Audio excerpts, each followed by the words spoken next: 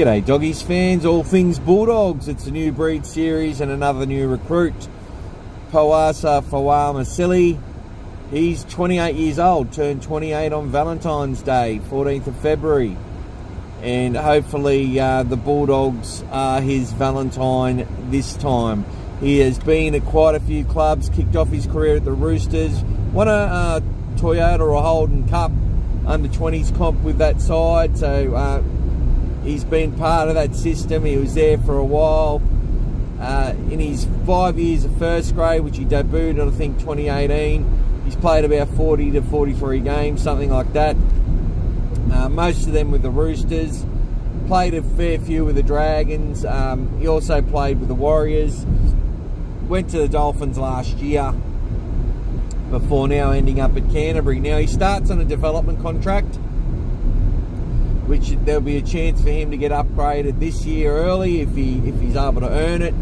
And due to the new rules, he will be eligible to play first grade from round one from that development list. He they've already franked for him to be in the top 30 for 2025, but we will see if that transpires. All indications are it's looking pretty good.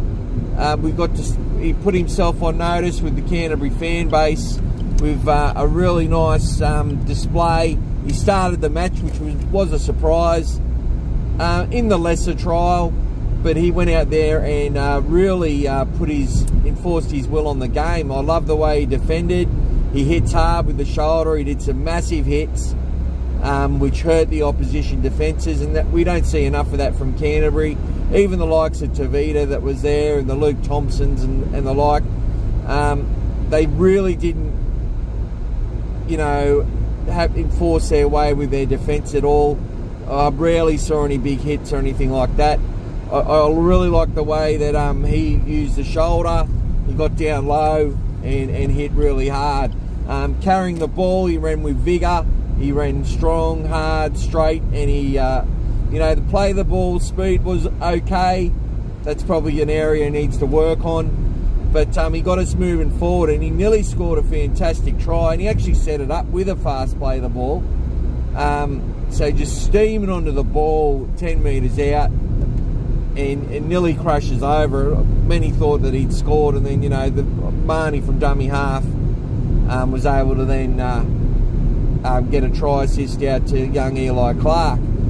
So Poasa, he's definitely someone that we need to fire. We need players like him. He's about 6'2". He's 108, 109 kilos. So that's a nice athletic, strong build. The problem is he's probably going to gas out after about 15, 20 minutes, and we need him to really lift that impact.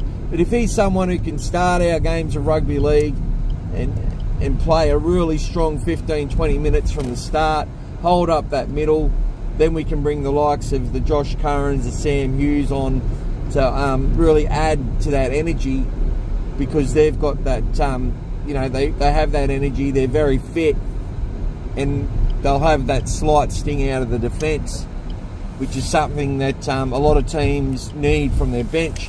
So I think Poasa is going to play a huge part for us this year, barring injury.